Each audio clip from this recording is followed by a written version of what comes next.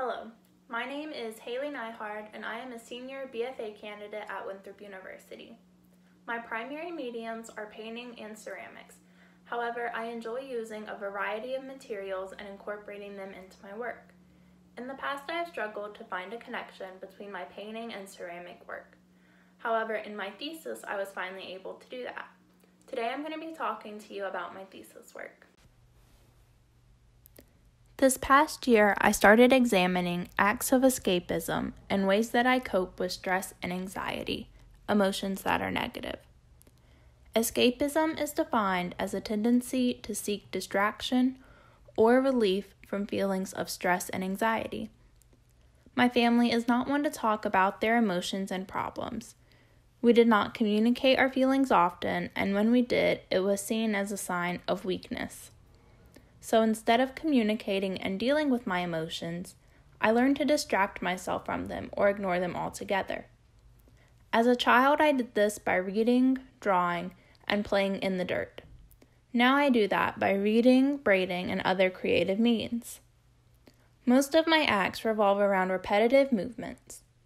My own acts of escapism are a source of inspiration for my work.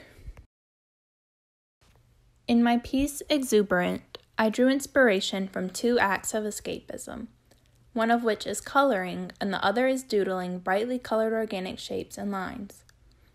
I draw a lot of organic shapes, lines, and whimsical landscape as sketches. The abstract nature of my work and sketches come from my process and the idea of escapism. To escape, I need to avoid familiar surroundings and objects with emotional significance, because these things draw me back to reality. So instead of portraits and still lifes that create a connection to reality, I create a world of curved lines and shapes. When working, I need to be able to move and focus on the colors, textures, and the composition of the work. My process is intuitive, and when working, I try to dive in and react to what is around me. By working in an intuitive manner, I'm reacting to my environment and my initial feelings instead of sitting there and thinking about my next move, which I catch myself doing frequently, and that's when I know I need to take a break. Something else that is important to my process is moving and activating my body. I put things on the floor so I can walk around them and react to what I'm doing without constraint. I've scooped leftover paint from the floor and dripped it on top of paintings and dunked elements of my paintings directly into paint. Sometimes I find myself using my hands to create dots, strokes, or smear the paint. These same movements I use when decorating ceramic pieces. I use broad movements in my hands to add design elements to my ceramic pieces, using glazes or underglazes. I need space to let my body move freely. Usually these movements result in my arms and legs covered in paint or clay after a day of working. The need to move my body and be touching the materials I'm using goes with the idea of escapism. This way of working distracts me from negative things that are happening in my life because my body and mind are touching and reacting to what is in front of me and the material I'm using.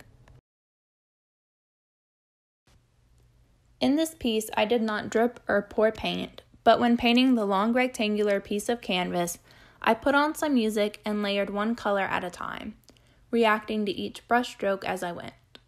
When installing the work, I acted intuitively when it came to the placement of each flat piece, pillow, and ceramic piece.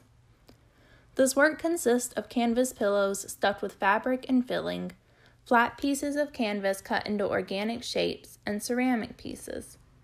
There is a yellow rectangular background that flows onto the floor, and some of the shapes peek out of the rectangular boundary.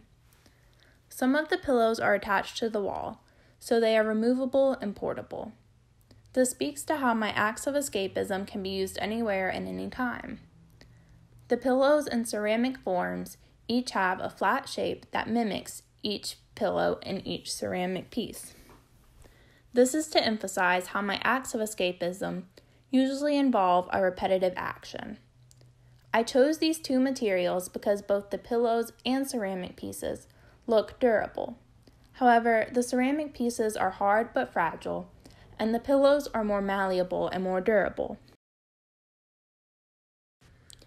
To create more of a connection between the pillows and ceramic elements, I coated the pillows in a clear enamel to create a semi-gloss surface to resemble the ceramic surface. The use of color is also important in this work. For most people, yellow is a happy and positive color, and I wanted to use that to set a more positive tone for this piece. The rest of the colors I mixed intuitively so I could see how they reacted to each other and what tone was created by different color pairings. Using color and shape, I created a vibrant space that allows for an escape from daily stressors. The audience is examining a space that has a playful and fun tone so they can temporarily forget about anxiety or stress. By moving around the piece and examining the color, forms, and reacting to the piece, they for a moment get to forget about their own sources of stress and anxiety like I did when creating this piece. The viewer gets to make their own positive associations to the colors and forms present in the work. In the end, the audience walks away having experienced a moment without stress or anxieties. My goal to create a space the viewer can be immersed in stems from my ability to input myself into alternative worlds that help me distract from my own negative feelings. Escapism is a topic that is personal for me, but others have their own experiences with it and can take away what they need to from this piece. Each person has their own experiences and thought processes that will change how they view the work. Despite this, I hope everyone can look at it and experience a moment of peace, happiness, calmness, or joy, even for just a moment. Escapism is a concept that I will continue to explore in my work, and I can't wait to see how my body of work changes through this exploration. Thank you.